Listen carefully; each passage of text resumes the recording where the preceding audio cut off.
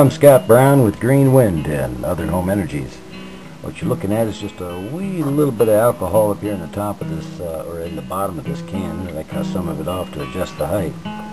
What we have here is the old fan Stirling engine. I put a flywheel on each side, showing you what this thing can do with a little bit of heat.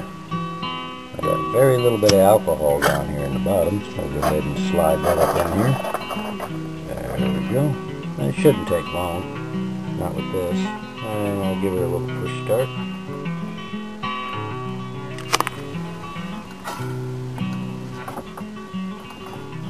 Well, kind of hard to do with the camera. There we go. You got that one flywheel a little bit warped. This is starting a little off center down here. There we go. The glass is covered with soot, but you can see that displacer jumping up and down on the side right there.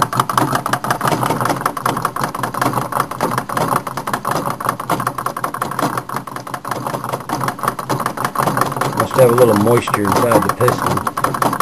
We'll have to work on that.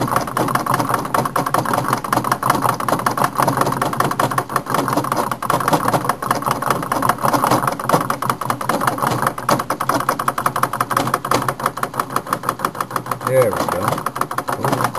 Moisture's almost all gone.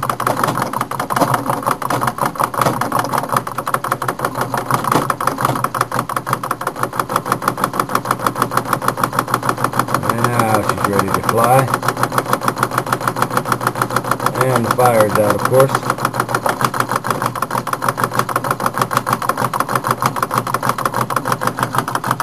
Fire's been out. This will run for quite a while on the heat that was stored. Running better than it was when the fire was going. Too bad the moisture was there.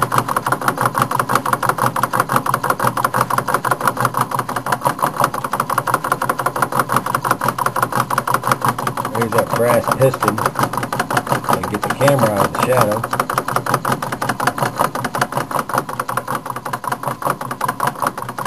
Not running too bad for the fire being out.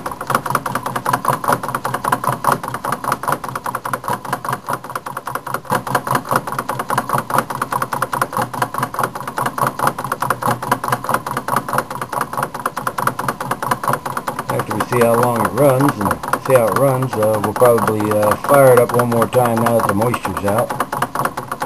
See how it goes.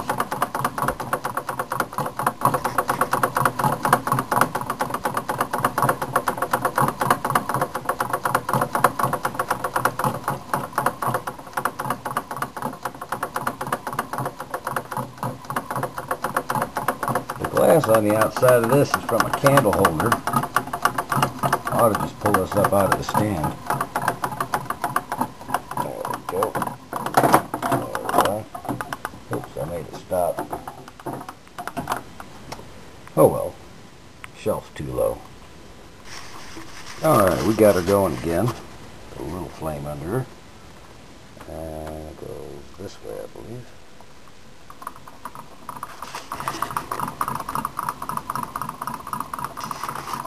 Might not be level here. That makes a lot of difference there.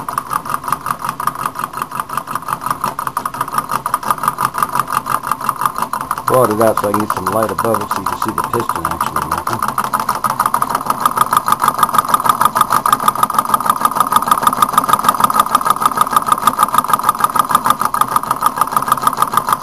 Nice flywheel.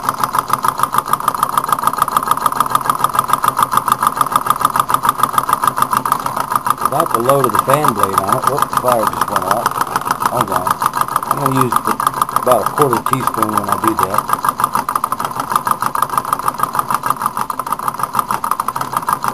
This will run a long time.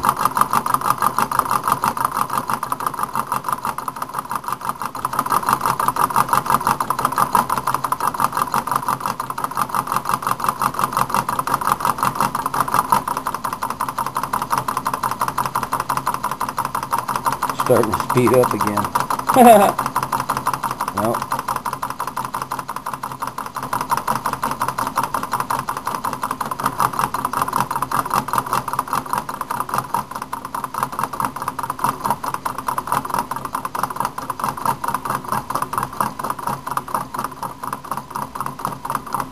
seems to, as it slows down, it likes resonant speeds or something.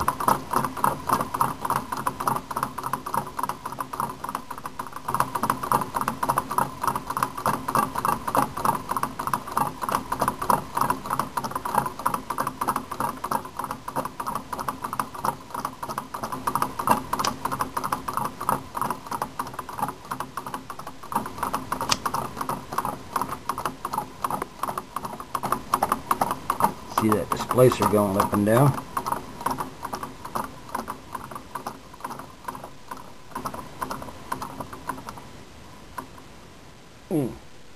Gotta love it.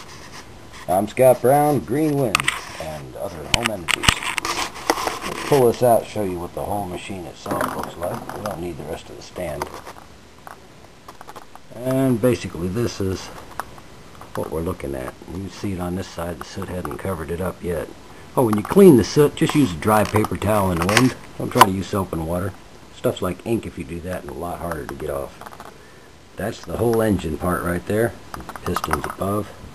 This is nothing but something up here to where I try to put ice. If I do that, it gets moisture on the piston, so I try not to do that anymore.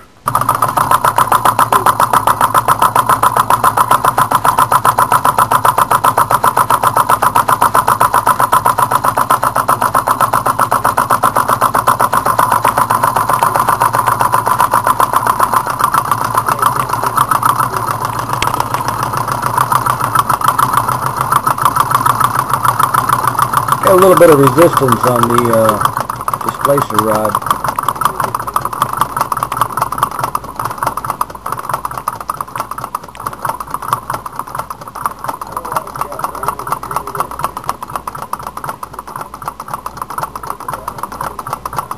You can hear it rubbing.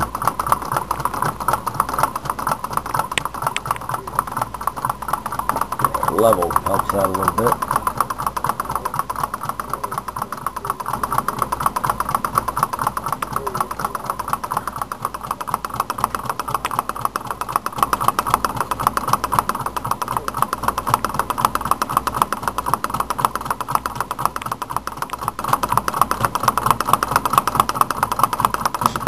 Starting to speed up again.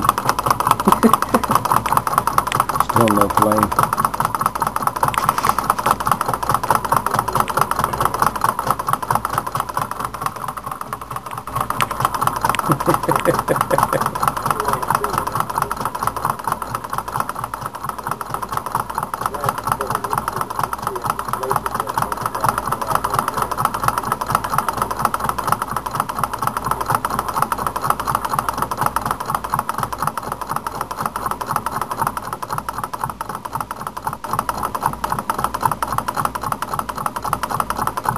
About putting a new displacer rod on this.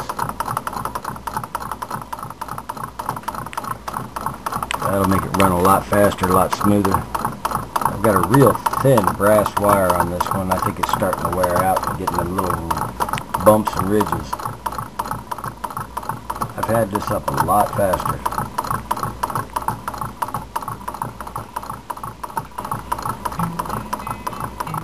That's part of building a Stirling engine.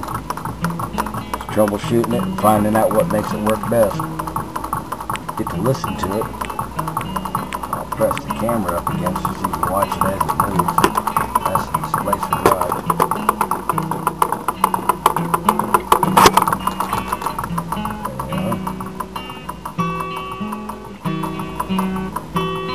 I don't hear it rubbing as much, but I know it's still rubbing.